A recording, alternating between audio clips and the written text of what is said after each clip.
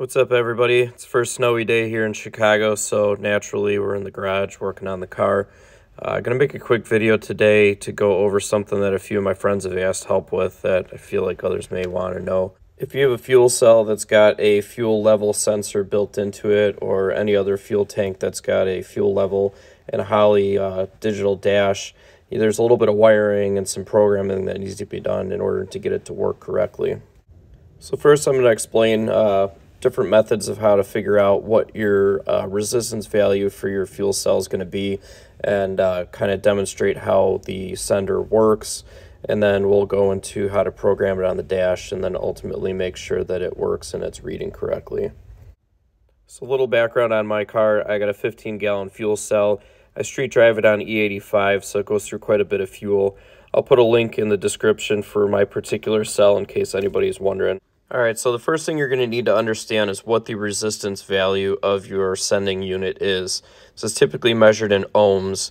In my particular fuel cell, on the data sheet when I bought it, it said it should be 0 to 100 ohms from low fuel all the way up to full. One way you can check it if you don't have a data sheet is what I'm demonstrating here. Take a multimeter on the two leads of the fuel cell, and you'll set your multimeter to resistance, and then you'll measure the travel of the fuel level sender from low to high.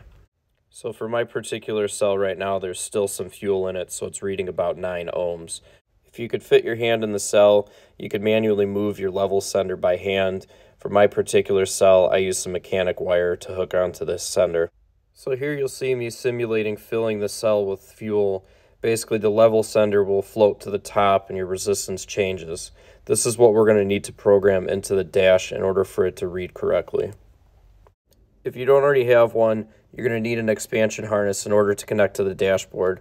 The one I'm using is made by Jeffry Mink and allows 10 additional IOs through the Holley Dash. However you decide to wire it in, that's completely up to you, so I'm going to do a very basic sketch here. So on the left is going to be our fuel cell, which obviously we've already gone over in the back. On the right, you're going to have your Holley Dash, which obviously is going to have your harness coming out of it for your 10 additional I/O channels. So for my particular setup, I'm actually going to be using the I/O channel 10, which I will show you when I go to the actual dashboard. You have 2 wires from your fuel cell for your resistance. Obviously, you're going to hook one up to your input channel, so for mine in particular is channel 10, and then the other wire is going to go to the ground wire that's also on the dash harness. This ground wire is shared between all your other sensor grounds. You can also use different I/O channels. Just make sure before you do it that it can read resistance. Alright, now we're going to walk through how to set it up on the dash. First, when you select the dash, you're going to hit the menu button. After that, you're going to hit configuration and then dash configuration. Here you're going to see your 10 different I/O channels. As I mentioned before, I wanted to use channel 10, so that's where you're going to select the type. And for this, it's resistance, so you're going to select ohms. Now you'll notice that there's a little gear icon that appears next to it. This is how you're going to configure your channel. Originally, you can see here that they have a value of 0 to 100, which actually is what we need for our fuel cell. If you look at the ohm value, though, these do not line up. We needed 0 to 100, if you remember from our testing earlier. So here, when you double-click, it'll let you manually put in whatever values you need to into this table here. The ohms reading obviously needs to line up to whatever your sensor, or in this case, the fuel level sending unit value was. And then obviously the value is going to be what your number on the dash is going to be. Once you're done, it's good practice to go back and make sure that your table's correct. After that, you're going to hit save, and then it'll go back to your main menu.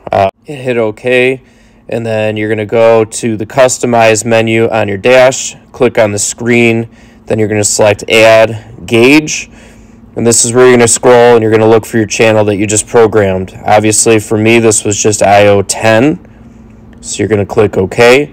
I want a digital gauge.